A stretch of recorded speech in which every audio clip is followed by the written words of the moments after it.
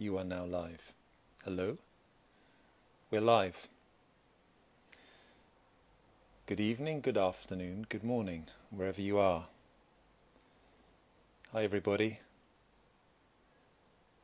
It is Thursday, June the 3rd, in the year of our Lord 2021. Which Lord that is, I don't know. That's not anti-Christian or anything, that's just a, anyway, before I dig a deeper hole. Great, I'm going to pull Johnny in because without further ado, you don't want to hear me waffling on, so I'm going to pull Johnny in right now. Okay, see all. Where is it? I'm going to, hang on a sec. I'm going to, hang on a sec. Here we go. Low. Okay, where's... Well, hang on a sec. As you can tell, I'm not very up on this. I'm going to... There we go. Here we go. Me. Let's get the man on. Johnny! Hi, Red. How you doing? I'm all right. I'm okay. I'm all right. How are you? Yeah, good. All right. I'm enjoying this weather. Yeah, it's all right in Manchester. It's been tropical for a few days, so everyone's losing their minds. Obviously, can you hear me? Okay. I can hear you great. I can hear you great. How you do? I mean, have you finished the record? Yeah. I finished it about a week ago. Because when we last spoke, you said you had like one lyric or one riff or something, right? Yeah, it was driving me crazy. Yeah, it was a line. Yeah, that how it is. Yeah. When did it come to you? Was it like when you weren't thinking about it, or did it just drop? Of course, it came to me at like 3 o'clock in the morning. Of course, while I was supposed to be asleep. Honestly, seriously, why does that happen? But most of it's been that way. To be honest with you, it's been back to being kind of my nocturnal ways. Almost on the last sort of couple of albums, I've been living pretty nocturnally, and I said, "Hey, listen, this is no life for an adult, And this is, living like a dead one. I was going to say a student, but anyway, you know what I mean." I do. But it just seems to go that way, really, for me. Like, I don't know. I don't try. I just kind of. I think it's better when there's no static around, and it's not just a matter of like your brainwaves slowing down. It's just there's too much static in the air these days, so it kind of comes to me. A lot of good ideas come to me in the night, I think. I totally agree with you. There's so much noise in the daytime, literally. And then you think of that, all the frequencies going off. There's a stillness to the night that that's when the stuff happens, right? Yeah, it's been that way for me on the last few albums. Yeah. So I've got you think you're asleep and you're not really, and then you just wake up and go, pow! You got it. Honestly, I had this thing on the last album, the track, The Tracers, and it was called Tracers for a long time, like months, because I had that title and the concept and all of that quite a while before I started doing that record. And honestly, man, it was like 5:30 in the morning. I just woke up thinking, I had this major revelation. It should be The Tracers. and I sent a text to myself, and I went, sort of eventually got back to sleep. And often when we're doing a festival or whatever, and I look at it on the set list, I go, that was a good move. The Tracers is a big difference. But it's funny because that's one of the things. You'll know this because you've written a lot more lyrics than I have, but that's one of the things, getting to grips with trying to write lyrics, that you really notice that one word can completely shift your feeling about something, can't it? I mean, that for me is like, that was the big revelation about trying to write a lyric, was like, you look at something, you go, I like the feeling of this, but this feels really, really dodgy. And then you just change one word, or you change it, or you take a U out, or you take an I out or something, and suddenly it's like, oh, that's better. Do you know what I mean? The lyric that was driving me mad, yeah, I changed and for cause. Apostrophe C-O-S. And for a few days when I talked to you, it was the most important word in the English language. Wow. And the and. So, I mean, seriously, that happened. That was the last thing I changed. Wow. And then on another one of the choruses, I think it said then or something. And both times I was so happy because better's going to come was the lyric. It was and better's going to come. Yeah. In the context, exactly as you're talking about, because better's going to come, explained the whole sentiment of the previous three lines that make the chorus. Yeah. And it made it less try, and it made it more sincere, and all of that. And but this is why, you know, songwriting, particularly with words, you know, it isn't poetry. There's a lot of misunderstandings that people who don't write songs have about songwriting, I think, which is, you know, that there's this mistaken idea that the more profound and the more authentic, the better it is, just by virtue of the fact that it's authentic and profound. But Spellbound by Susie and the Banshees, or, you know, Boys Don't Cry by The Cure, or Fascination Street. Yeah, I wouldn't want it to be called anything else. No. Yeah, I don't want some songs. I don't want the opening verse to be profound. Yeah, you know, Take Me Out, Franz Ferdinand. You don't want some the exposition about Alex's inner world. You want it to do the same with the music. I mean, you know that, and that's one of the great part of the Rubik cube that is the craft of songwriting. I think it's fantastic. Sometimes, you know, I've had songs which is the reverse of what I've just said, where I'd, particularly with, you know, my own stuff, where say a song like Hi Hello, which there was a sincerity in the music and an emotive quality in the music that had I written something about, you know, a building, or which I've done before, or society, or whatever, it would have been pretentious. I needed to honour the spirit of the music. So that's one bit of the Rubik's Cube. But then, as I've said, another part of it is this thing where if something is very beautiful, so say this song, I've said this before, but with the song that I've written called Armatopia, the fact that the lyrics are very serious, it's an eco song. Yeah, I deliberately wrote to a kind of banging kind of party backing track, because to have written something that was, you know, that sounded like, you know, I've been out in a cabin for the last sort of year, and with my acoustic, something very earnest, it just would have been, it would have over-egged it. Yeah. So all of these considerations are what keep you up at night. But when you crack it, it's fantastic. And then some other things, as you know, just pour out and they're just great. And you go, where the hell did that come from? But it's all of the above. It's never, a lot of people think, they have this idea that you come down, you descend down your staircase in your bathrobe, and you sit, which you do piano, sometimes. Which, you know, I do, yeah. And you sit looking wistfully out onto your lawn at the piano or with your acoustic guitar, and you emote. I mean, if you want to make music that sounds like Gary Barlow, then be my guest, you know. Gary Barlow lives in next village next to my mum. Well, ask him, ask him where I can get a good dressing gown. I might make some more money. You know what because I listened to you sent me the tracks, and I'm not going to mention any names because I know I'm not allowed to.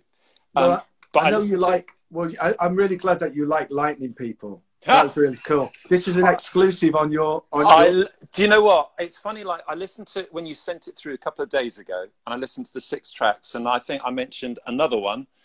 And then today it was just like, bang, it really came out. And you know what? It struck me. It struck me in the lyrics and what you're doing in the song. You're capturing a spirit. That's what I get. I get this, like what you're trying to do is like bottle light. I really feel like that. And it's like that spirit of, and I really, really relate to that because, you know, there's some on my record, which is very much that same spirit. It's that kind of, it's like a William Blake thing.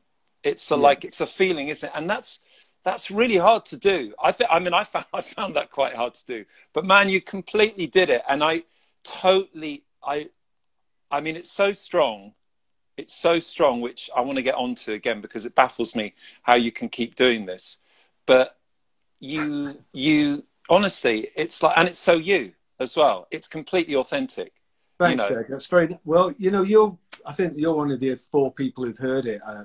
So that means, obviously, that means a lot because you're in this not just because you like it and because you get it, but and it's positive. But you know what it's like, especially now in this situation we're in, where how are we going to get feedback? So you're in this weird kind of. I used to like for so many years. I used to love this place where you'd finished a record and it's not yet out, and it's just for you and your mates. In the Smiths days. Oh man, I don't know whether you had that experience, but it was like this great secret that you just couldn't wait to put out. But you had this little kind of period where it was just yours, and you'd be playing it in your house. And well, I did that. Do you remember when I did that when we finished In Rainbows? We literally finished mixing, and I drove straight up to Manchester to play it to you because I was like so proud of this record that we made, and I wanted to play it to you. And because you lent us all those guitars as well.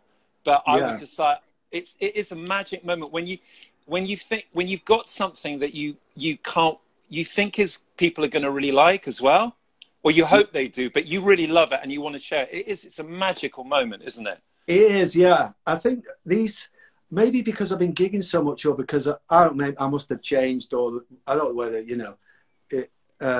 what it is. Maybe it's because it's my own. I'm the front man now and all of that, but I kind of. Now I want it out. Yeah. You know, I just want it out now. You know, that's that obvious. That's real kind of your cliche thing of when you do. You know, a painter wants for it to be shown. You know. Yeah. Maybe it's because I don't have like 15 people sitting around on the carpet smoking pot. Smoking dope. I need to get them back. Hey, then I don't give a shit. But that's also part of the thing, isn't it? It's different. The solo thing is different from being a band, because the band. It is about a gang of sorts. It is about a kind of inner cabal, and then you have it to the out, and then you got, that's part of the, I think also probably because if you're in a band, it's gone through the filter of, the 4 or 5 of you plus the producer, engineer, and if you're all raving about it, then you know that it's got something. I think it's a lot harder. I've only done this once, obviously, but I think it's a lot harder when you're on your own because, it's a different dynamic. That hadn't occurred to me. I think there's something in that. Yeah, that's right. I think I was talking. I did a podcast with someone today, and they were asking me about what things have changed, and I always had this one of my, this sort of consistent mantra, which was that I made in the Smiths days and with I guess with Modest Mouse as well, the Cribs. I felt like I first was making music for myself. As soon as I hit the track, and I had the track together, and the idea, but then I was making it for the band, and then it was the fans. That was the main consideration, and then the media. They were definitely you knew they were going to be there, but they were at the bottom of the pile, but they were there. Yeah. And but now I find that I think once I think I've got a good idea with the last couple of albums. I'm not just saying it. I'm making it for the fans first. Yeah, the band can fuck off, but they'll like it.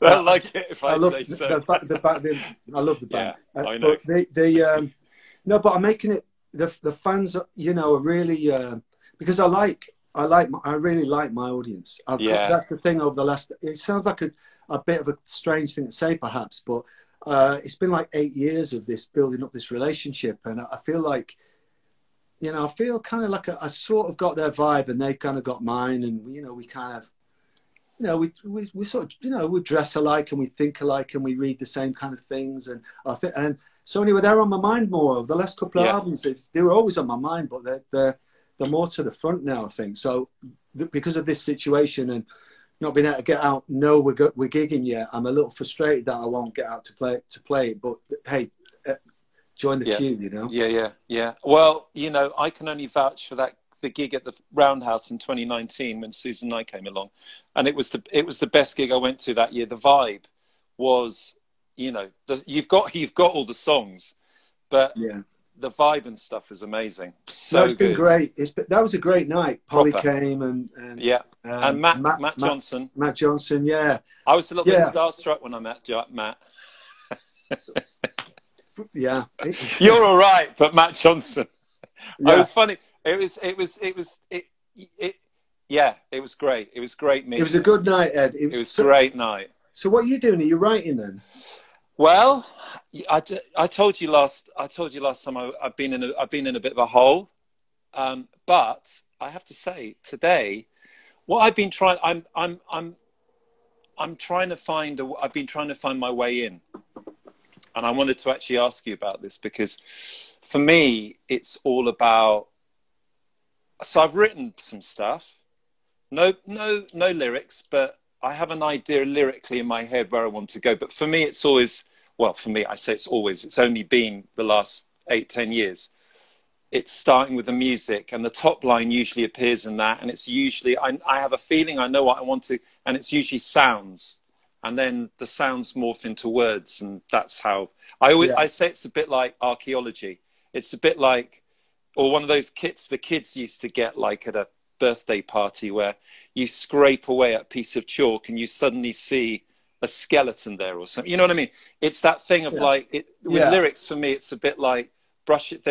I have this thing like the song is fully formed. It's out there. And my job is to tune into that and to scrape it away. And my intuition is my guide. So I've been really struggling because I spent,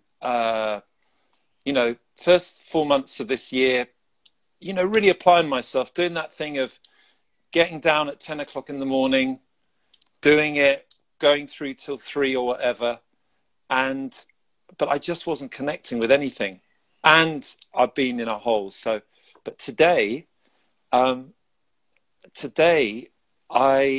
think I found the start of the trail, which was, right. Which it's a sound, and it's the first time that, so I feel like, for me, it's about getting the palette. Yeah, well, I don't think you're alone in that. I think quite a few people, with the sounds thing. I mean, when you say sounds, in terms of the voice, in terms of your tunes, your words, you're talking like phonetics and. No, it's about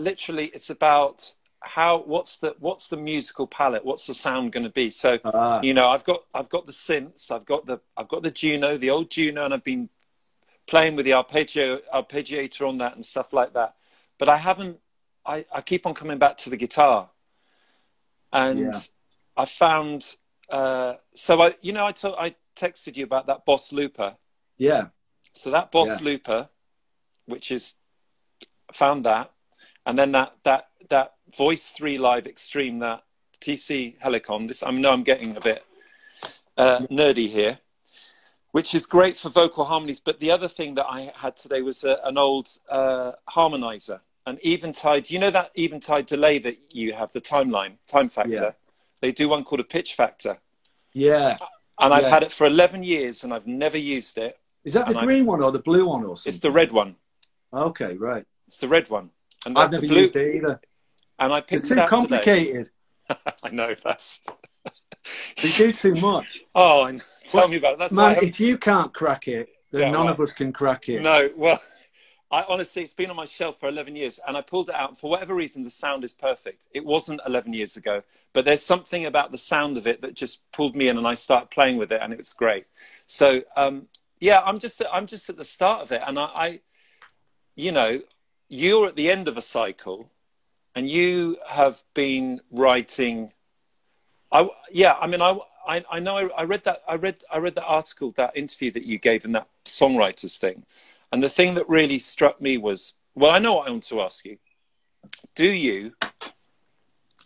How do you know when you're ready to write? I mean, you're not writing songs all the time, are you? Or are you? Kind of, yeah. I mean, you are. Yeah, kind of, yeah. Wow. Yeah, bits and and I think, I'll be honest. At the end of this, now having done this record, there's two ways to go. One is to either go and sit under a palm tree, literally go and sit under a palm tree, or in your mind do the equivalent and switch off. Yeah.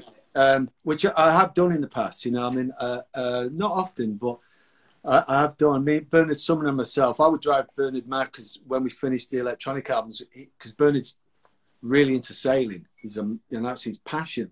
And we would go out on a boat, and I've just found myself in the middle of the Mediterranean, or in the middle of the Indian Ocean, and I'd still be all buzzing about the record. But that would really being around him, and he was very, very zen about that, like really slowing down. So I was able to.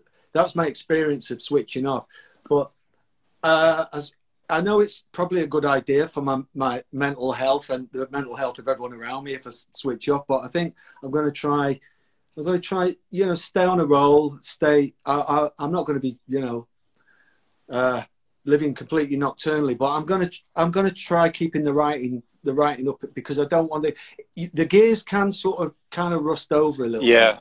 Yeah. One of the things that it sounds incredibly kind of like a moan, and it doesn't mean to be. It doesn't mean to be a moan. But what one of the things that people don't realize, it happens so much when you have success, when you're blessed and lucky enough to have people want to be interested in you, is that the promotion and the talking and the all the stuff of promoting it, which you have to do for a number of reasons, to honour the work aside from anything else, and to pay everyone's mortgages and all of that.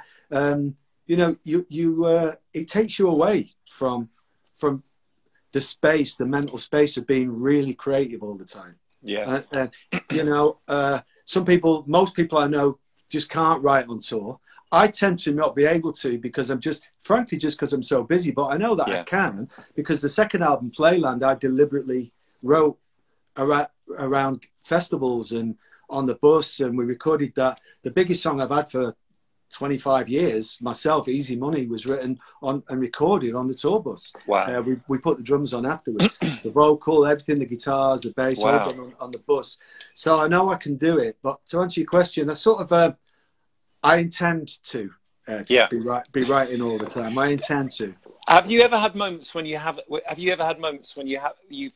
just nothing's come out, or what you've written you haven't connected with? Yeah, I've had times when I've written a load of music that I've just not connected with. But I think archaeology is a good way of putting it. I think it's why some artists are crazy. A lot of artists are crazy because they have, if they're lucky, artists have this idea of perfection, and they will keep on going until they find this perfection. Now, I'm not saying I think all my songs are perfect, but you have this idea, Ed. You have this, you're pursuing a track, even with the songs that I was writing with other people, Morrissey or Kirsty or Matt or whatever. And let's put it this way: someone watching the process of watching you in a studio cutting the track, they would hear you do the track. 7 hours later, they go, "Why are they still working on it? Yeah. Why did they just change that? It sounded pretty good to me." 2 days later, why are they still doing the track? I mean, your band, famous for it. Why have they come back 3 months later and changed this arrangement? It's actually, the story that I know about Everything in Its Right Place is a great example. Yeah. And the stuff you told me about, OK Computer, and many people, fans even, will be watching that process and going, they've nailed it. Why are they pulling their hair out 5 days later? And the artists are crazy because you have this idea of perfection, or I've realized the promise that I was looking for. I've realized it. Yeah. And you cannot rest until you realize it. Yeah. And on the face of it, it seems like peculiar behavior. Even on a more micro level, sitting around on day one of getting a drum sound together. Yeah. I mean, most people who think they want to be in the music industry, they want to do that for a few albums. And, do you know what do you know what's funny? Sorry to interrupt you, but what I think is amazing about music is, and you tapped on there, when a song is in its infancy, like when it's just, when you get that spark, what I find that's that magic that you realize in that moment, the potential, right? You feel the potential. And I think that is, and there's so much power in that. You need that right at the start to pull you through, like you said, all those cul-de-sacs, meanderings, all those things to come back. It is about realizing the potential, because it's like, I don't even think it's a mental thing. It's a feeling, isn't it? Or you might hear it in your head, potential of, it's much easier when it's you, when you're writing it, you're writing the lyrics, but it is an amazing thing that it is magic. It's a kind of, it's like alchemy.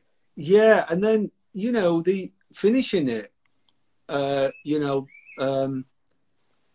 the promise is, that's a good word that you use there. It is so exciting. Yeah. And then, hey, listen, I actually think that I've got no problem with the concept of craft. No. Because you and I have been, you know, I know when you started out, you played a lot of little gigs, a lot of gigs to very few people, and you had the van, and that's got to count for something.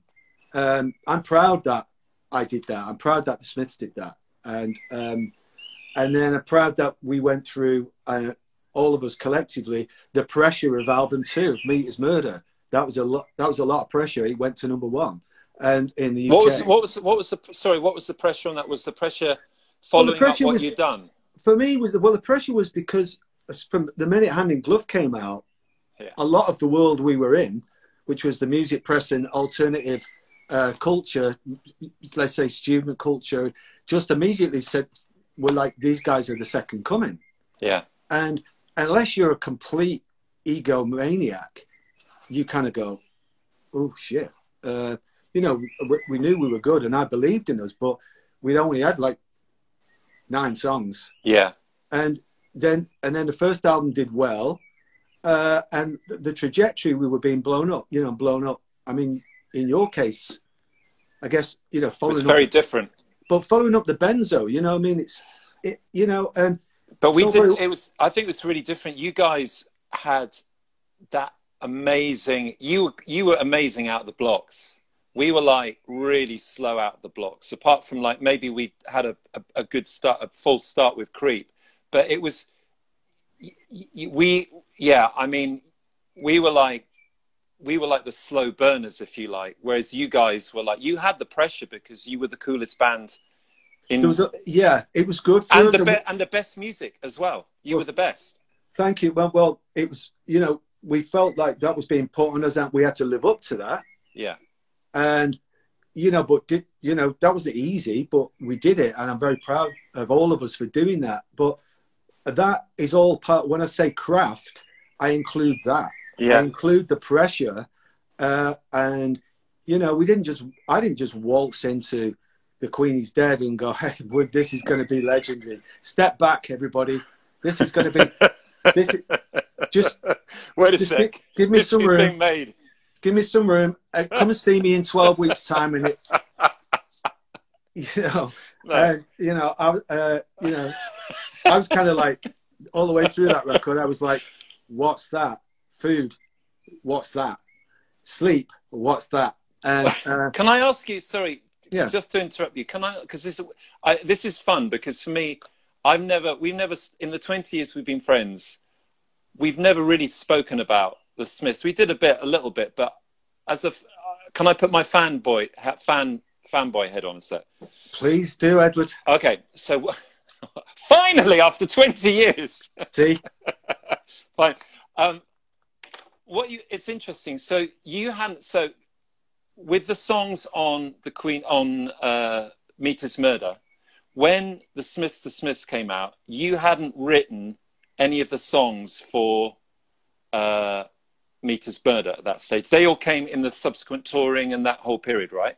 Yeah, we wrote kind of on the hoof as we went. And one of the things that we did was, let's write a single. Yeah. Let's write a second single in between records. Yeah. When we finished Meet Is Murder, for example, as soon as that was finished, we wrote How Soon Is Now and Please, Please, Please, and what was the other one? And William, and we were like, well, let's do this now. Amazing. And there was no like, let's save it for the album. I think because we were just such single freaks as well. Yeah. And it was going right. What we were doing was going well. I don't mean in a career way. I mean, fans liked it. And but it was extraordinary because honestly, you know, and I can say this now because I've got my fan head on. I cannot think of another band. And I was hooked in from, my story is, the way I got into the Smiths, I had a very cool friend called Jason Haynes, who had an elder brother called Spanner. And Spanner used to go to the King's Road, and he'd come back to Abingdon in Oxfordshire, which wasn't a very cool place. But Jason, from his elder brother, and so we had a very cool music teacher called Mr. Finlow. And he was one of those guys who I think next lesson, I'd like you to come in and bring a song that will play, and sort of will music appreciation. So I brought in Straight to Hell by The Clash because I was really into combat rock at the time. I loved it. Great. Yeah. And I still think that track is genius. The album's great. It's great. Such a great album, yeah. It's really like the way they absorbed all that New York funk thing and early, hip hop, etc. And then my mate Jace Haynes came and he played Back to the Old House. And I was like, what the fuck is this? This is so melodic and so haunting. And then I was completely pulled in. And I think I then saw you on Top of the Pops. But I cannot think, and I bought basically, once I had some money, so it would have been after The Queen is Dead because I didn't have enough money before that. But I bought every 12-inch. I haven't told you this. I've got all your 12 inches. And all the B-sides were amazing as well. And for us as a band, Radiohead, because we formed in 1985, you were the benchmark. There was never, we knew that even if it was a B-side, it still got the same love and attention and craft and integrity and everything that, there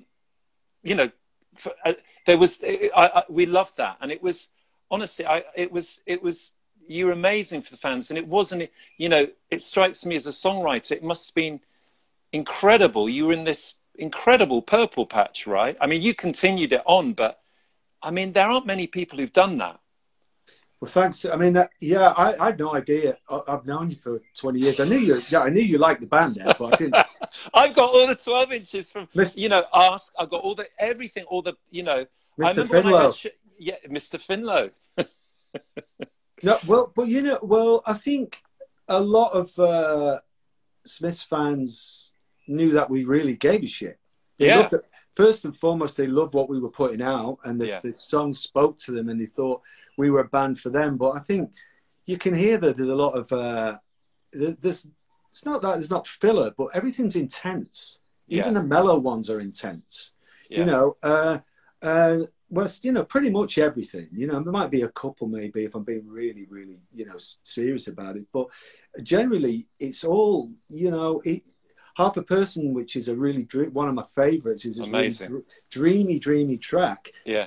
It's intensely focused all the way through. There's no, when some of the music kind of drifts by, that was done very, very deliberately, and the sound of Strange Ways, now finally people will believe me when I was saying it, but at the time, it wasn't like it was unfinished because we were splitting up I went into that record really wanting to make a record that had more space in it. Yeah. The Queen is Dead is so dense. And I love that we had the discipline, but even that was intense.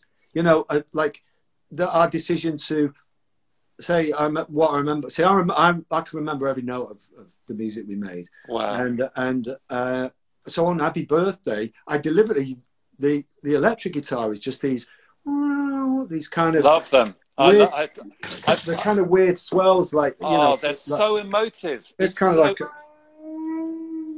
It's so emotive, Johnny. That guitar, those guitar parts, I fucking love that song. Yeah, I always loved it. It's so moving. I love that song, and so you have the usual, the usual shit from some areas of the press, just trying to kind of not believe when I said that was all deliberate. You know, I was very, very inspired on going into that record by the White Album. I was really kind of obsessed with the White What, on Album. Strange Ways? Yeah, I was obsessed with the White Album, and I was also obsessed with the Genie. Wow. And, so that's why I started something sounds like Mick Ronson. Wow. It's kind of, it sounds kind of more like it sounds more like Cracked Actor of what I'm saying. It's so interesting because about the sound of that record. Because you know, all your albums sounded really different. And I think for me, I mean, I love the sound of all of them. And for me, I always used to think that because you did Meet as Murder, you did at Amazon, didn't you? Yeah. I always, and it always sounded quite trebly, quite kind of tinny, which was a great sound. But then when you remastered it, you brought out all those other frequencies. But the thing about Strange Ways that I loved is the sound of it. It's almost like a classic album sound. And I don't mean that it's like, it's like Rumours, or it's like, you know, it's got that richness that's so beautiful. It was that's because we didn't pack it. Right. And that took a discipline. So coming back to so even when we were being minimalist for us, I won't share you, things like that. Yeah. That was deliberate. It wasn't because we kind of went, that'll do. Yeah. You know, it would have been easier, if anything, to like not have the discipline. So we just really cared. We cared enough on Queen is Dead, say, or How Soon Is Now, to really spend a lot of time finding trippy sounds. And then we cared enough on Strange Ways to leave it and let it breathe. So it was always very careful. Very careful and focused and deliberate. So I'm very proud of all of that. I can't believe we're having this conversation now, because you know, I've never been a fanboy with you, but Death of a Disco Dancer, like fucking hell. I mean, you know, the guitar on that and the way that it builds, and it's just listen, you know, I'll tell you what was interesting. Okay, so you know this. I told you, well, you kind of guessed it, and I've been very vocal about it. You were like, I think when I heard your guitar playing, for me, it was not only a sonic thing, but it's the emotion. And I think that, like, I completely was drawn in. And so you were like, as a kid who's like 15 years old and who's just picking up a guitar first time, I'd never heard Led Zeppelin. I hadn't heard the Stooges. It was all about, at that time, it was all, I guess my ears sort of pricked up around the time of, I mentioned Andy Summers around the Police, kind of his thing, but really it was like McGeoch with Susie, Spellbound, and Israel and all that. And we've, you know, but then it was like, it was you and The Edge, and I kind of think, and Will Sargent as well, which we, you know, I know that you've been hooking up with him. Right. I hear that in your playing. Well, I mean, I feel like so blessed because I didn't hear a Led Zeppelin record till I was 28, and I certainly was never going to bend a note, you know. And so I feel really lucky that we came up at this time of these, you know, because music was very, very tribal then. Certainly where I was, and if your friends didn't have a Stooges record, or you didn't have an older brother or sister with that, or a Zeppelin record, you'd never hear it. So it was literally what was on John Peel, what was on Radio 1. And, but my point was, I think what was amazing is that, so I started like following with you. And I remember when the first electronic single came out, Getting Away with It. Yeah. And I was just like, oh my God, it's like, it was almost like the most perfect thing. It was like you'd gone to you know, I think what you've been, and I'm, you know, I don't normally do this, and it's slightly weird because we're being public about usually a conversation that we have very privately, but it's a nice opportunity. I just think you continue to do this. You've got this extraordinary ability for melody and just songwriting, and you know, I think you know, all the stuff you did with I was so into Mind Bomb, and then Dusk. Oh, Dusk was the sound of, for me, was when we were touring around America in '93. But I mean, that's amazing. Well, you know, I mean, that's, you know, you know, I mean, you get it, Ed. You know, I you feel really it, and get it, you know, I think what a lot of people get, and I'm so lucky because I understand a bit of the craft that a lot of people. But I think what you do, not only there's so much emotion and beauty. I think that's the thing. What you play, there's such. Yeah. Do you know what I mean? There's such. Well, It's. I mean, it's a simplistic. Yeah, I think when I'm, you know, hearing you So talking that's about quite hard to follow. I know that's quite. No, no, I understand. No, Ed, what it is that there's, to be honest, I think really there's no getting around it. That, you know, the missing, I guess the missing word, the word that ties it all together, I think, which was unusual, I think, is femininity. Really. Yeah. I think I didn't realise I was into femininity in clothes. Yeah. Very much so, because I hung out with girls so much as a kid. You know, like my sister's only 11 months younger than me, and we were brought up pretty much, can't really till I was about, maybe till we were about 10 or 11, we were kind of like brought up like twins, and we stayed really tight till we were in our teens, you know, 13, 14, and then,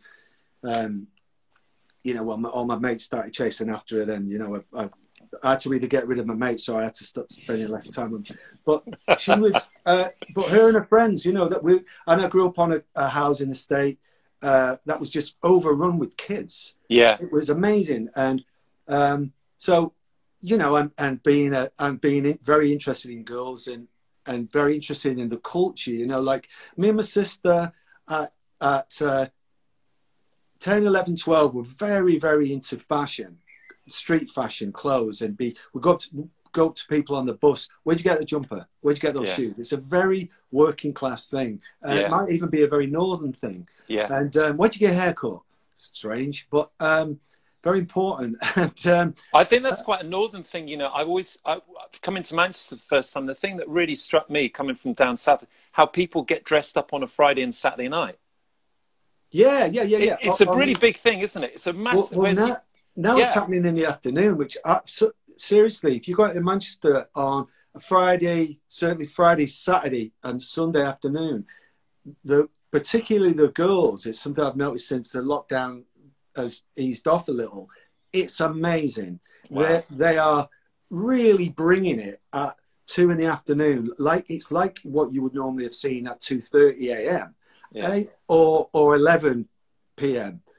They look amazing. It's really amazing. It's the thing I really noticed. So, but I think that was a big part of my personality, a big part of my character. And then, you know, and I had to think about it after I got known, and I had to, you know, you explain what you're about. But I definitely, I thought in 78, you know, when you're 14, 15, 16, I believe that, you know, one thing that 15, 16-year-olds are just absolutely amazing at is spotting bullshit. Absolutely.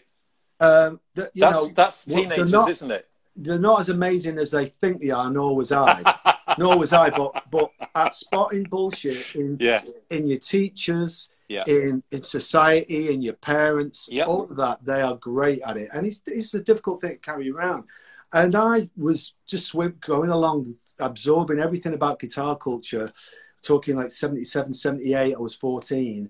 And I just started seeing the regular guys in rock bands. I just thought they were really macho, and I thought that was really old-fashioned. I'm not being kind of, you know, right on here. It was just really old-fashioned, and I kind of thought that, you know, I just assumed that. Wasn't like I didn't think I was special in that. I just thought it was old-fashioned. And then as I got older, and, you know, I mean, when I wrote my autobiography a few years ago, from an adult's point of view, you know, and having grown up kids of my own and stuff, I do see that in that regard, you know, my sensibilities were kind of half lad, running around as a guitar playing lad, but also some very kind of very sort of pro Perry girls. They were my heroes around Manchester. I used to see them, and they just looked great because they were androgynous. See, they were half between. They kind of looked quite boyish, and I realised that I could kind of turn myself into that. So that, you know, that was a big part of what I did, really. I think you were really important. It's funny, but like particularly you guys, were so influential in culture, certainly for me as a teenager. I mean, you were the reason, the Smiths were a good reason why one of my courses at Manchester University was feminism, you know. And Right. I think it was a brilliant time because you kind of exuded that. And it was really quite weird. I found the 90s really fucking weird because when the whole lad culture came back, and I was just like, because I remember as a band that sort of came back, and we certainly weren't part of the kind of like Loaded and Nuts magazine brigade. And it was so weird because I thought we'd done that. I thought that went out years ago. That's like Benny Hill. That's like back in the 70s. And I thought it was like this huge regression in the 90s. We'd kind of, you know, feminism, it was interesting. When I studied feminism, it was really hardcore. It was fascinating, but really hardcore in the sense of, you know, hardcore feminism, which is, I can't even remember a lot of it, but I remember being, wow, this is, it was very 80s. It's very 80s, like full on kind of, sort of, I wouldn't say the Derek Hatton of feminism, but do you know what I mean? That kind of extreme version. Hardline, yeah. Really hardline, kind of like, basically, women should get rid of should have mass hysterectomies because, reproduction and having babies is at the heart of, you know, of this inequality. So all this stuff. But it was so interesting, like when the 90s came along, we'd been through that and and it was really cool, a lot of that 80s stuff. Then the 90s came along and it was like, hang on a sec, what? You know, it's like, it was such a strange thing. I mean, I guess that's what happens in culture. You know, each generation reacts to the previous one. But I don't know if you felt the same thing in the 90s. It was just like, I do. Yeah, I do. Yeah, the culture, you know, there's a lot of reasons for it, you know, politically and otherwise, and everything got the bar really lowered, I think. You know, there's no doubt about it. I mean, luckily now, the younger generation that I'm privy to, not everybody's perfect by any means, and you can't, okay, I am going to generalize, but you know what is endearing though now is that the concerns of the younger generation now, I'm talking, say, you know, people leaving school age to mid-20s over the last sort of 10 years, they're you know, the rights, gender rights and gender equality, you know, for trans people or whoever, you know, that is entirely a consequence of the younger generation. I'm not saying my generation wouldn't have done that, but we didn't. The amazing transformation and the awareness that some people have to get on board with about gender equality of all sorts is entirely down to the generation of young people who may be up to their mid-30s now. And that is really fucking a brilliant thing. You know, they've got there's a lot of global concerns, a lot of things, but they changed the world there. So, you know, there's, you know, very lucky that, and I guess you are too, that, you know, we still play to several young folk, you know, they listen to our records, they come to our shows and they interact, you know, and you get a vibe, and I'm very, you know, I'm impressed with the times are more in that regard. The times are more impressive than what you're describing. But to go back to the guitar sound in a way, you know, I mean, it's a long conversation, but I was thinking that, see, the Smiths played a few gigs with the Cocteau Twins. Yeah, of course, that's another one. Robin Guthrie. And Robin Guthrie had that down. You know, he was a guy who had that down, and what Liz was doing vocally and with her presence. It was, you know, there were a lot of really, there were. You're right. Robert Smith. I mean, Robert's got it in his voice. He's got it in his guitar playing. You know, he's a really good, very, very good example of what was happening on the stage that did represent my generation of. He's older than me, but I saw the Cure early gigs. You know, his voice was beautiful, his face was beautiful, his guitar playing. I mean, and I think he stayed true to his values when you hear his songs, you know. It's interesting because, like, you're right. It was you spread the net wide, and there were people like Geordie. Geordie had a great sound. Well, Billy Duffy, your mate, your pal Billy. yeah, as you said, well, of course, Billy, but I Will love Billy's, Sargent. but Will Sargent. Will Sargent was like, you know, the king of 12 string and delay and reverb, like making your guitar sound like it's come from the deepest cavern on the planet, you know, on the earth. And Yeah, well, do you know Will's just put autobiography out, or it's just about to be out? oh wow, that would be Yeah, great, right? yeah, that'd be great. And he's you know, he uses one of your sustainer I know. strats, man. I heard. Oh, well, you hooked us up, and it was so funny because when he sent me an email. So for people out there, Johnny is a friend of Will's, and we sent him one of my strats, and he got on with it, and I was talking because it was funny because you know, he was another one who I was sort of I loved the Bunnymen. I thought the Bunnymen were just it was like they had their own world. The Bunnymen sound was incredible. And it's funny when he described his guitar playing or like the kind of sounds that he was after. I was just like, oh, yeah, I totally get that. That's how you know. Oh, did he? Know. Right? Did he do? What was that to you? He said I'm that. just going to move this light, Ed. I've had to alter the light. So he was great because it was funny. He said something about I want my guitar to sound like if you imagine what. No, I know what he said. It's something that got obsessed with about. Imagining what music might sound like in space. Yes. You know? Yeah. And I definitely went through a period of like getting all cosmic and thinking, and it's still there, parts of it, but thinking what would that sound like? Or you know how I bang on about that film Interstellar, that idea of being in space and trying to find a sound that evokes the feeling of how it might feel. Anyway, you know. Did you like what was the Brad Pitt space film? What was that? Oh, I thought that was rubbish. Ad Astra. Yeah, is that not happening now? Oh man, I was so disappointed because Max Richter does the score, and I really like Max Richter's stuff. I think he's pretty cool. Yeah. Me too. You think it's good, right? Yeah. And I thought, oh, this is right up my Strasse, you know. And I think the problem is I watched it on a flight, which can go either way, as you know, can't it? You can either be weeping about, oh my God, this is the best thing I've ever seen. Exactly. crying at Dumb and Dumber. Oh my God, this is brilliant. Exactly. I'd tell you a funny story. I've been you remember those old days where you're on a plane and you have the film in the economy class and you have it on the wall at the front of that section? So Radiohead touring in about 94 in America, and we have to do an internal flight, and we're in the back part of the plane in economy, and they show. And you wouldn't have equated Radiohead with the film Dumb and Dumber, right? Especially at that time, serious young men. Intellectuals. Yeah, intellectuals. We had those funny old headphones, you know, the plastic things that you put in that have the tubes that go into that go into the arm. There's Dumb and Dumb over there, and I am laughing.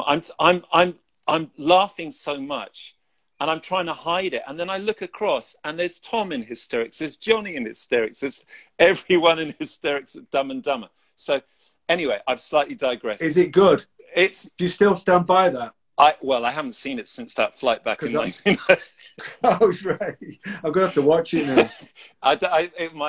No, it might not be. It might anyway. But no. So what are you up to? Let me ask you. Are you? Yeah. Is your your intention now is you've not got gigs booked? I cancelled everything with EOB. Yeah, I was gonna go out touring this year, but I cancelled it because I felt I didn't feel I was in the right space. I had that feeling, which I was completely honest with myself, and I was just like, I'm dreading this. I'm absolutely dreading this. And, you know better than me, that's no way to go out there on tour. You have to be carrying a light. You've got to have a fire in your belly. You've got to be wanting to engage. And I got depressed. I fell into a hole that I hadn't been in for a long, long time. And so I talked to the managers and I said, I don't think I'm ready for this. And what I've done is I'm basically reframed this next year as a kind of, people might call it a sabbatical, you know, but the idea is no pressure. and I'm just gonna, you know, I told you a little bit. I'm trying to get more into. I'm letting go of a load of shit. Letting go. I've realized that the way that I've been programmed is not sustainable, and so I've been doing a lot of work, a lot of inner work, and yeah. So that's what I'm doing, and it's funny because I think for me it's like, you know, like you said, teenagers are you know, they're the biggest bullshit detectors. I find that with music, and for me, that early part of the year when I was really in a dark place and I was doing the music, but I was just not connecting with it, and the music was telling me, you're not going to connect with this unless you change, unless something's not right here. So you know, and I'm thankful. I've been through a dark night of the soul, like many people. And do you know what? I'm really no self-pity, because I actually think these are really important moments, and you have the choice in life. And I know I'm very lucky, because it's not like I have to hold down a 9 to 5. It's not like I have to go to work to feed the kids, or, you know, I'm on benefits. I mean, I'm very lucky because I can completely immerse myself in it in the way that not through what I can do the work. I've got time to do the work, and I know what I have to do, and I have to do this. So that's what I'm doing. But what's interesting is I'm sort of doing music, but I'm not doing music as a sense of, oh, I've got to have a song, or I'm going to record this. It's more a sense of, this is what's coming out at this time. And there's do you know what? I put so much weight on the music. I put so much weight on everything that I've done in the past, and I'm just exhausted with that. And I'm trying to get to a place where I now flow more. And I'm not like, and I'm not judging it by like, shit, is this, you know, I can't do it anymore, Johnny. I'm fucking exhausted. It's, you know, it's all these different aspects of the creative, you know, you know, not dilemma, but, you know, the disposition of, you know, it is definitely a disposition. I had it as a kid. I had a song on my last album called The Comet, and I had this tune, and it was you know, I really liked it. It was a sort of effortless. Which one? Well, Day In Day Out. It's an effortless great. kind of pop tune, and I loved the melody, and I had it all, and it was all rocking, but it was driving me absolutely crazy, and really, really driving me nuts. And I was like, this is even kind of like a pretty straightforward tune, and why anyway? Every bus stop, every road sign I went past, you know, is that the title? Is that the title? Yeah, Ashton on Mersey. I know. It's Chilwell, Cirencester. What rhymes with just, man, driving myself crazy. And every morning I'd be like, nope, I didn't get it last night. I didn't get it. And then one morning, and he's really driving me mad. And I kind of went, it's day in and day out. And I kind of went, there you go. Write the song about being crazy with this personality you've got. I mean, you know, our friend Neil Finn is pretty good. He's not bad, is he? He's not bad. That song that we played in Seven Worlds, Driving Me Mad. Yeah, I thought it was such a clever song, because you could look at that and go, oh, it's a song about not being able to write a song. Well, for a non-song, it's pretty good, you know. And that song about the torment of this thing you're describing, Ed. You know what I mean? Yeah. One thing. Have you ever seen Francis Ford Coppola, the documentary To the Heart of Darkness? I love it. It's called Heart. That will make you feel better. I got Susan with the iPhone out there filming me now. Exactly. She's just hearing you, just like you're going to be kicking the dog, like hitting the kids. Oh, it's so good, isn't it? It's so good. It's just, in fact, I mean, it's funny. I actually prefer it to the film. That film I used to love as a kid, but as you get older, it's kind of. I want to just ask you something, because I've only got one note. Have you seen? I completely digress here. Have you checked out on Apple TV the new Asif Kapada documentary series 1971? No. Oh my God! Wow. So Wow. he did the Amy Yeah. Winehouse and the Senna. I mean, I love everything he's done is brilliant, right? Yeah, that's right. Yeah. Yeah, he is. So Yeah. he's done this series called 1971, and we're about 7 episodes in. They're an hour each, and it's about that year and music and politics. And holy moly! I mean, the amount of albums that came out in that year that are just Elton John does a bit of you don't see him, but he's a talking head. He said the incredible thing about that year was there would have been about 10 albums a week that would come out that were classic. I mean, he might Wow. have been over-egging it slightly, but at least there was at least 1 or 2 albums every week that was released. That you've got Hunky Dory, obviously you got What's Going On. I mean, it's an unbelievable year. Sly and the Family, There's a Right Go. I mean, John Martin. I mean, and it goes into. It's good because it flips over. It's sort of transatlantic, so you get a bit of Bowie, obviously, and a bit of. You'll love the Mark Bolan stuff. Yeah, the yeah, T-Rex footage. Yeah, right, right. But then you go across and how it's kicking off in America with the anti-Vietnam movement. And you know what struck me? It's really interesting. So last night we watched a couple of episodes, and one was sort of almost dedicated to, do you remember Angela Davis, who was the... Sure, yeah. Yeah. Yeah. And I was watching that, and I was going, Susan and I were going, like, I mean, I knew about Angela Davis, but I didn't know about the detail, No, me neither, no. But the thing that struck me watching it was like, why weren't we learning this at school? Why were we learning about Henry VIII and his fucking 6 wives? Yeah. And it's enough to make you conspiracy theorists when you start thinking about it. Are we deliberately? I really think that they deliberately keep this really interesting but topical, relevant part of our recent history out of children's syllabus because it gets people questioning the status quo. 100%. They in England. I mean, certainly when I was a kid, did you go to a Catholic school? No. Well, in Catholic school, it's even more so. Everything ends with, and that's why this person is a martyr, and then that's why this person became a saint. And you kind of like, what? America. This is me at like 12. What was America had a civil war, right? I'm pretty sure I've heard the words the American Civil War. Miss, sir. And, it's like, well, did someone get hung, drawn and quartered for the Lord? Then you don't need to know about that. Yeah. And certainly, again, I kind of, it's one of those things when I wrote my book, I thought that writing about my school days, this high school days was going to be really quick. Because that happens when you're writing a book, an autobiography. You think, oh, this bit's going to be tough. I need to ask my family about what happened here, and I've got to get this right. And well, you should do that when you go into it. That's what I did, and I just thought, oh, when I get to do the bit about high school, that's going to be kind of a breeze. I'll tell some stories about getting a chalk duster thrown at me and meeting Andy Rourke and bunking off and.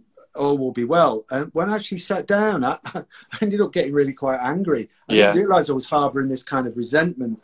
And that was one of the reasons. That was the history, the lack of the agenda.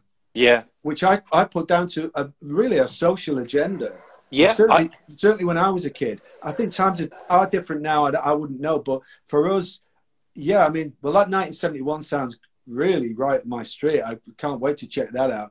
I mean, I watched the lockdown thing. We've all been watching lots of television, and but I watched Ken Burns' Vietnam. Oh wow! Series. I haven't seen that. Really, it's the best. Yeah, I mean, I saw it when it came out, but it's just really incredible as one might expect. And the Ken Burns jazz series is really good as well, particularly the late '60s stuff. But that's a really fascinating time that the American. Well, as well. I watched. I found myself. Something came up on my timeline, and I watched when you were younger, the rock and roll years, right? Used to love that on BBC Two. Yeah. And I saw I went on 1975, 76 when I was a little kid. I watched that, and the bombings in this country on the mainland, the hostages, the hijacks, the insane, arrogant unaccountability of the government. I was thinking, wow, this rings a lot of bells. Did you it's interesting because the whole Irish thing was like a massive thing when we were growing up, and you obviously, your parents were Irish, but you were living in, you know, a big Irish community, right? Yeah. Did you, because it was weird for me, you know, my grandparents are Irish, and I grew up in a household where my dad was like, very, very, very, you were known you were Irish, and obviously having as an Irish surname. But it was really interesting because I'd grown up in very, very white middle class Oxford. You felt like a pariah with an Irish name, and there were no kids at my school. Like, it was a Church of England school, no Catholics. I was like a Catholic, but there was, and I had this conversation. It was interesting because, you know, I don't know if this was this a similar experience for you in Manchester, or were there so many of you that it was like, well, you know, that wasn't an issue?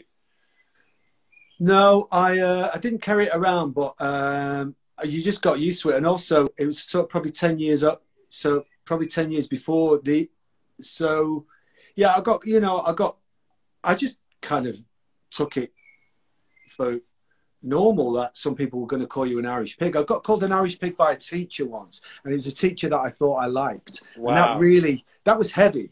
That was that was a heavy thing. And I got beaten up at school, but when the Bobby Sands thing was happening, someone, you know, and it was like, you know, the propaganda that was even on the news, and it was just like the way it was portrayed was like these guys were like scum, right? When they were political prisoners. Yeah. And I remember, I know my parents, when something kicked off, my parents are from Southern Ireland and who aren't political, particularly, and certainly not radically political. Yeah. And just got on with everybody and were very much respected and just got on with life. You know, I think you know, it affected them a little bit when there was a lot of stuff kicking off. Yeah. But you know, it's interesting. I had this conversation with a guy. The only other Irish guy I knew came from Oxford, a guy called Colin Graney. And I said to Colin a few years back, because he used to cut my hair, and I said, and we were talking about this because he came over from Limerick in like 78, 79 to Oxford. And I knew the answer to the question I was asking him, but I said to him, I said, because obviously by the end of the 80s and the 90s, it's all changed. And that's not just because of the peace process that came later. Yeah. And I said to him, I said, what was it that changed it? And he said, well, I'm not a fan of the band. He said, but you too. And I said, I remember that as a fan. And also I would say, because going to a U2 gig in like 1984 was the first time there was this sense of pride in something Irish. And, you know, you'd see the Trickler at a gig and it wasn't like a pro-IRA thing. It was like, it was tapping into this kind of lineage of Irish. I mean, I think the Unforgettable Fire is like, it's like Irish spirituality. It's got feelings, I think, when you read Seamus Heaney and stuff like that.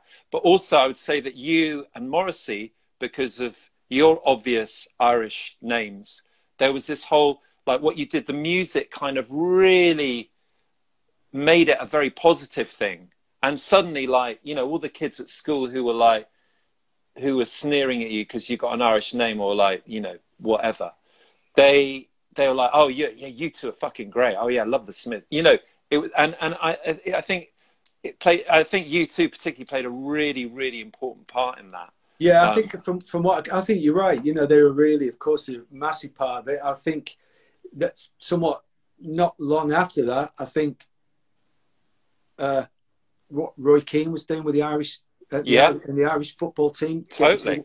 Well, the 1990 World Cup, that Irish football team, it was amazing. Jack Charlton. Yeah, and the vibe. I mean, now you mean like Irish are just like proud. I mean, they'll always be proud, but I mean, just on the stuff that I follow over the last few years, you know, well, I think I might have sent you a link to the Blind Boy podcast. Yeah, it's great. He's a really interesting guy. He's very, very talented, very funny. You know, very evolved. This is someone who's evolving all the time. Very informed, and open, and a good advert for young, not just Irish men, young men. You know, he's a you know, I really rate him. And then of course bands wise, Fontaine's DC, Great. You know, wow, what's there to not like? They're great. Yeah. And, I'm even hearing that I think they've recorded even the third album now. Yeah. You know, I mean, the second album came out really quick. Yeah. So, you know, just very happening. But I always thought Ireland, for me, I always thought Ireland was dead cool. I always had a kind of, I think it was Hatful of Hollow, I scratched Ian, which is my little brother, and Air, E-I-R-E. Yeah, nice. As a kind of like, as a declaration that the Smiths were proud of our Irish roots. It was my kind of thing, really. And it's informed me I don't bang on about it too much, but since, you know, but it really has informed me in a massive way. Why I don't bang on about it is my parents never banged on about it. But if you grow up around the accent all the time, you know, and the iconography, and you know, I think it's, you know, you can't help but be absolutely massively informed by it. And me and my sister, I felt like we were like, you know, we were considered by me and some other kids, we were definitely considered as being from an Irish family, and I thought it was great. I thought it was great. It's still there, you know? It's funny because we're going to Manchester in 1987. Actually, it was just, I remember that whole sense of first time living in a big city. Okay, as a student, but I was aware of the Irishness of Manchester, of the north. And well, that will, because you know, because of your background as well. Do you know, I was thinking today actually, Ed, about talking to you, and I was wondering. I thought there's a lot of people who follow you who probably aren't quite as aware of how that you lived in Manchester for quite a while, and that you really have got a. I loved it. You don't just love it, but you know Manchester very well, don't you? Well, what I did was, I mean, fanboy head again. You know, I went up to Manchester because of the music scene, and particularly because of you guys. But I was completely, for me, I fell in love with the romance of the city. So Manchester, I can explain to everyone else, but you remember what Manchester was in 1987. It was a post-industrial city. No, there'd been no developments. There was, you know, the north side and Tib Street and all these places, and there was. I was just in love with the city because I'd wander around, and I had a girlfriend who used to cycle, and I used to borrow a bike. And so of an evening, we just go and cycle around the centre of Manchester, and like, you know, these deserted red brick warehouses that I just thought there was such there was a vibe there. There was a spirit there that I loved. Oxford's a very different place. And of course, I've been living in the countryside for 10 years, but Oxford was a city of Oxford University. It's not a real city. It's a town, but it's not a big city like Manchester. No. And no. I was just in awe of it. I mean, I loved one of the things I love living in a city is I love exploring a city. So when I first moved to London with Susan, we'd go out walking every Sunday, and we'd spend all day walking. We'd just meander through the East End or end up on the South Bank or whatever. And it was the same thing in Manchester, and I loved it. And, you know, then you couple it with the music scene that was happening and all these amazing venues like, you know, everyone talks about the Hacienda, which was obviously great, but I love places like, do you remember, it's sometimes called the Playpen or 42nd Street?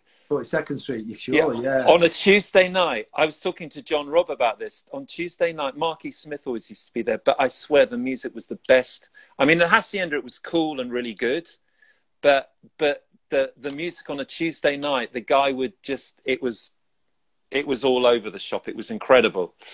So I loved that. The Roadhouse was going there. The Roadhouse. And the International. The International 1 and 2. Yeah. The amount of gigs I saw, you know, Gil Scott-Heron there at the International 1, you know, half strung out doing a 3-hour set, you know, with 300 people there. I mean, because I came from a city where there were no gigs.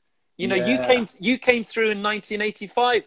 It was, and you know, was it? Yeah, it was 85. May with of James, 80, with James supporting. Yeah. And my girlfriend went at the time, and she was completely besotted with you. And she came back and she said, "I'm in love with Johnny Marr." And I said, "Oh, right, great." Seriously, but it was. I loved it. And then, of course, you know, I get taken to Old Trafford by a friend of mine and stand on the Stretford end for the first time, and I'm like, holy moly! And it could have been Kippax, you know. It could. Did you get work done? Seriously? Yeah. Did No, you? no, no. I didn't. Because I you didn't. arrived. You arrived in. You know, so much is made in this of the 60s, Carnaby Street, Yeah. 65, 66, 67, or Haight Ashbury, 1967, in San Francisco. Manchester, 87, 88, 89, a couple of years after when it got milked, was culturally that busy and that revolutionary. Yeah. 100%, 100%. Yeah. 88 was when the nascent real seeds of that Manchester thing, and it wasn't just about debauchery. Now, of course, hedonism was a big part of it because it was a youth movement, but also because there was a key new drug involved. Yeah. But people who really got into that didn't feel the nature of MDMA, and it being a communal thing. It didn't feel like it was a hedonistic experience. It felt like the way people talk about LSD in the 60s.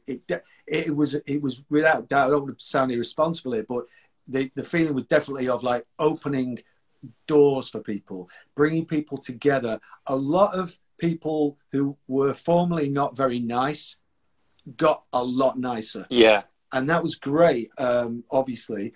And then, but coinciding with that was the digital technology. I mean, you can see it in the story of where electronics started in 88, and our very first songwriting session, Bernard goes to his bag and I'm, you know, pull my guitar out and plugging in my pedals, and he pulls out a Macintosh SE30.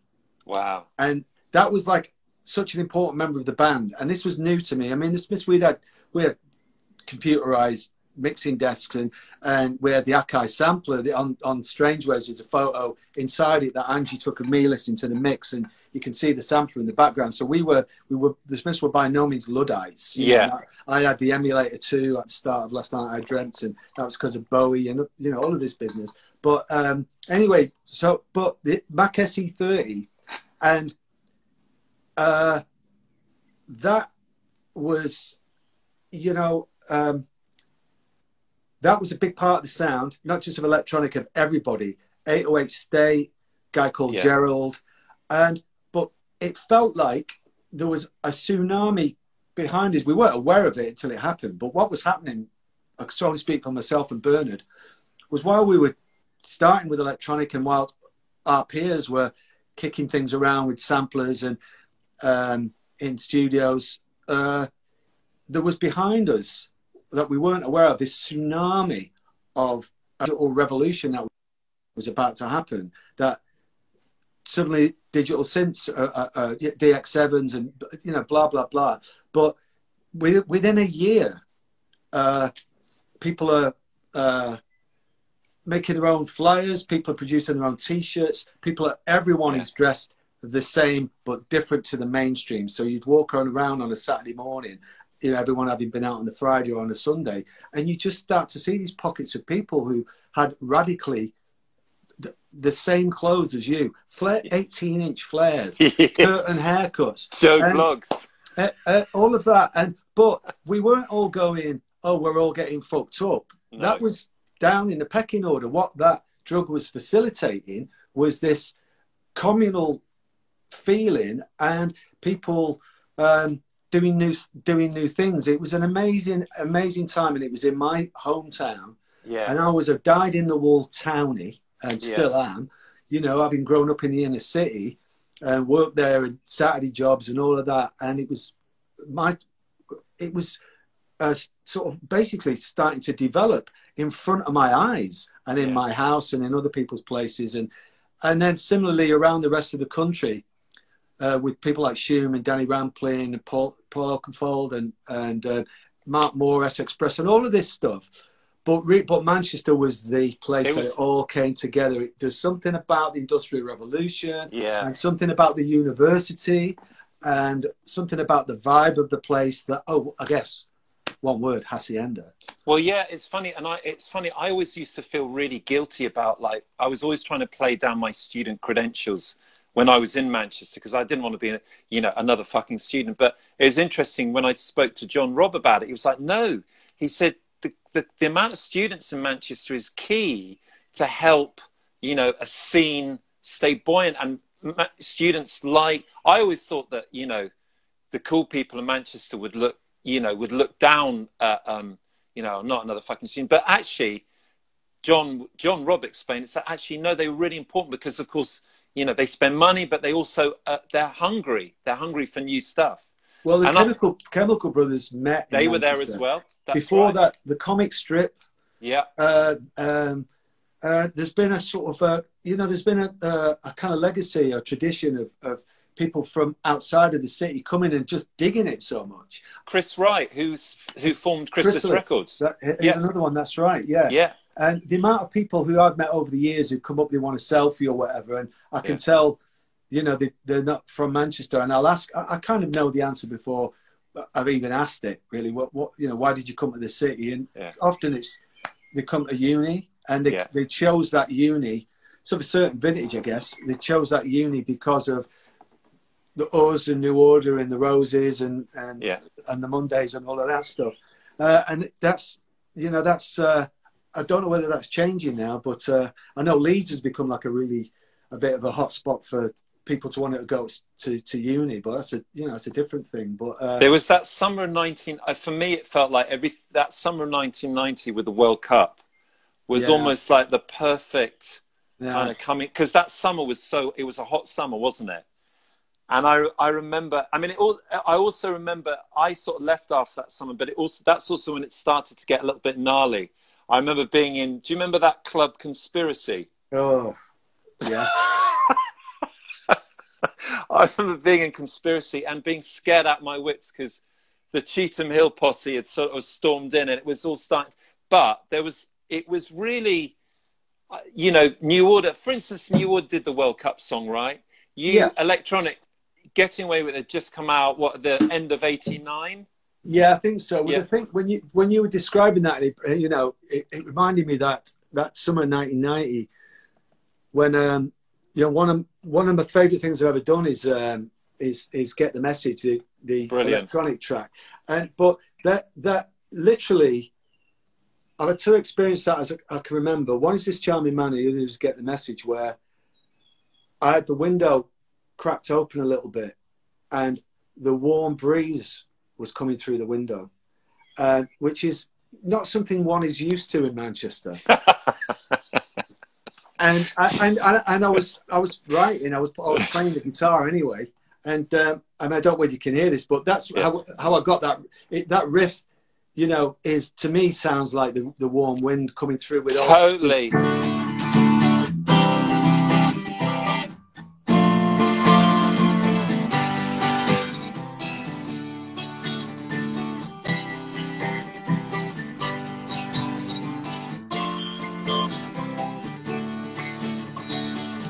Yeah, kind of. That's okay. So you know, that is one of the greatest riffs of all time. And I remember because that came out the following summer, right, 1991, and that was the sound of that summer, and it was just a cool. It could have been like in 1967. It could have been the Summer of Love. It captured everything about that time. Well, totally. I had the riff happen and the sound and the 12 string. And I was kind of like, I didn't even think about it, but I was remembering that I really liked the Family Stand, Ghetto Heaven. Yeah. Oh, I love that track. Well, that space, that was what made me want, I put the song down in 25 minutes, you know, own, like the bass line and everything. I was like trying to marry that to a Ghetto Heaven kind of vibe. And, you know, and we ended up, not only do I think the song was a very good listen, and particularly what Bernard did on it. I mean, it was like, oh my amazing. God. He was so good. So I guess really, now I should open the window more and try and especially now. Do it tonight, Johnny. It's a warm night. Pray for riffs to come through the window. Was that Denise Johnson who sang on that? Yeah. Oh man. Yeah. Do you know, Denise on that? We wanted her to sing more, and she said, "No, leave it. I should just come in with this impact and do this thing." And then leave it. Wow, that's a real musician. You know? There's something about her voice. I mean, you knew her, but like yeah, there's just absolute beauty and magic in her voice, right? I mean, Denise and it's I did so soul. much stuff together. I felt very fortunate that we really clicked. And you know, on the Electronic second album, which is very kind of housey in a way, Yeah, really, on that, particularly on the dance tracks, she really gold plated all of the stuff that she sang on. I mean, I was running out of tracks back then. We recorded on tape, yeah, and you know, we would have needed 3 studios to put because we just kept piling on. Me and Denise were encouraging each other. Yeah, I feel very lucky that that I've got a voice on a couple of songs that I wrote. You know, it's a beautiful beautiful. thing. I'm glad you reminded me of that, Ed. Yeah. I love, you know, and I love the fact that you're playing. You see, when I saw you play "Get the Message" live. I wanted to do that for the longest Yeah. time, and I always thought it was going to be a real task, and I thought we would need more technology and maybe a laptop on all this. And you know what? I suggest, this is true story. For years, I thought, oh, we're going to need 5 more band members to play this song for some reason. And I mentioned it to my band, and I went and was doing something in rehearsal, and I came back and they were playing it, and it sounded like it does. Wow, wow, That's how good my band are, the 3 of them. they're great. I mean, They're really likewise, great. Ed, likewise, man. That's why, you know, your band. So Yeah, good. I So miss those guys. We only did 6 shows. yeah, We'll be amazing. back. How long did you Yeah. rehearse for? We did 2 weeks out in Wales. Where I did a lot of the recording. We basically, because I didn't want to, I kind of wanted to imbue them with the spirit of the record. I'm really into all that. You know, I'm really into, Yeah. bit like, you know, very similar to when we went out to Carry or rehearsed at Pihar with Neil in the first 7 Worlds Collide, getting them people into a place that's not in the city, where we kind of eat, sleep and breathe it. And it was good. It was really fun. But, you know, it's funny. It's a whole other conversation. But, yeah, I miss those guys. You know, and it's, but it feels like a very long time ago. Yeah, well, there's 7 Worlds. Well, 7 Worlds particularly. The band. But the 7 band, Worlds but was yeah. a long time ago. 7 The Worlds band. Yeah, well, you know, hey, look. yeah, The thing with lockdown, someone I know the other day, just in conversation, said they were talking about just the lockdown. It was just a passing non-conversation, and they just said time isn't doing anything.